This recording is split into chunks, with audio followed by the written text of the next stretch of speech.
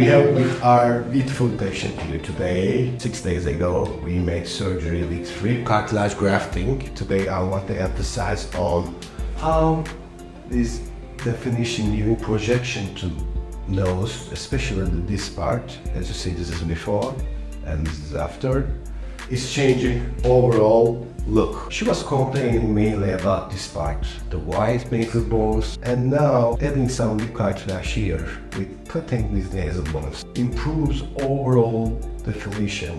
As you see, the change between eyes. See, it was more wide. It looks like a little bit narrower. Tightening the skin is the important point. Yes, we cut the bones, but the skin needs to be tightened. But this is, of course, very different for each person. Skin elasticity is different. But we need to give projection. We used rib cartilage graft for that. And for the tip part, as you see, it is now looking really very well with the bridge. With this angle, you can see change, really total change.